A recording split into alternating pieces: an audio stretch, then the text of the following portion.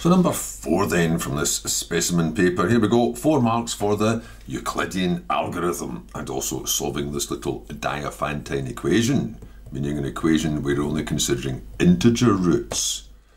Well, first of all, it words it slightly different. It says, show that the greatest common divisor of these two numbers, that's the notation for it, we don't use that, is 1. So you already know the answer to this.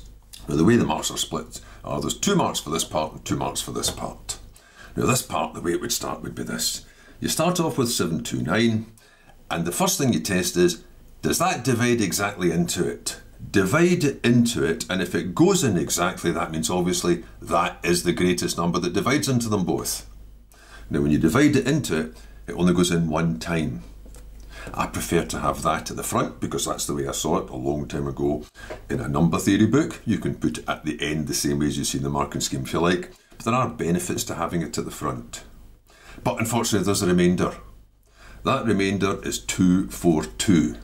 Now putting that first line down, that's the basic step in this algorithm. Putting that down gets the first mark. In other words, dividing it in and seeing what the remainder is. Again, if the remainder was 0, that'd be the greatest common divisor. But the way this algorithm works is this. Whatever number it is, that's the biggest number that goes into both of these. If it divides into both of these, since both sides are equal, then it must also divide into both of these. Which means what you can do now is take another step and test these two instead of those two. So you start again with these two. And again, as far as this is concerned, that multiple's of no interest to you just now. The greatest common divisor must divide these two numbers. So 487, 242. Does that divide into that? Because if it does, that'll be the greatest divisor. Well, you can get 2 of them this time, but you still got a remainder of 3. So the same process applies. Whatever the biggest number that divided into those 2 was, will also divide into them, so that's narrowed it down. You're down to just 3 now, so this answer is 3 or less. And you start again with these 2. Not interested in that. So 242. That's one advantage of having that at the front, because it's just these 2 here that I want. Now this time it's 80 of them. Don't let that 80 catch your eye instead. That 80 is just the multiple, which is of no interest to you just now. With 2 left over. Now you ought to know the answer because you look at 3 and 2. What's the biggest number that goes into 3 and 2? Obvious one. But I'll carry on.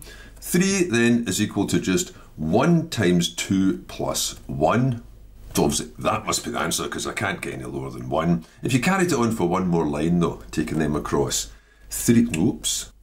2 equals, well that would be 2 times 1 plus 0. Now as soon as you get the 0, that means it divided in exactly. So that was the answer. But notice the answer is this last number you reached before the remainder was 0. So that's the greatest common divisor. So you could write, if you just use those letters, greatest common divisor equals 1. Meaning that the biggest number that would go into both of them is 1. So in other words, they've got no factors in common. Incidentally, that means those numbers are called co-prime. Numbers that have got no factors in common. And getting that, or showing that, gets you the second mark. Now for this part, you're simply going to gather that back up, heading towards the 729, because in doing that, you'll gather up all the 487s and 729s that would have been there. And again, I think that's why it's handy to have these multiples, which you weren't actually interested in getting to this, at the front. Because it's better to multiply out a bracket from the front rather than the back. And the way it works is this, you start with the 1. So 1 was actually equal to this, minus that. So that's equal to 3 minus 1 times, now you step up to the 2. 2 is equal to this minus that. Now you tidy that up, so now I've got numbers of 242 and 3.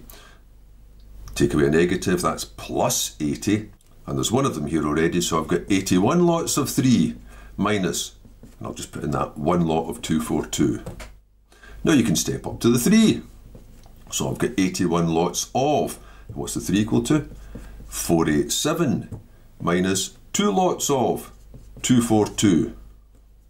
Minus, the second part now, the one lot that you had of 242. Quite tedious, but at this point, once you've gone through that step back twice, it says, you get a mark, more or less just because there's 2 marks for this side, so you get the first mark halfway through it. But now we can gather up the 242s and the 487s.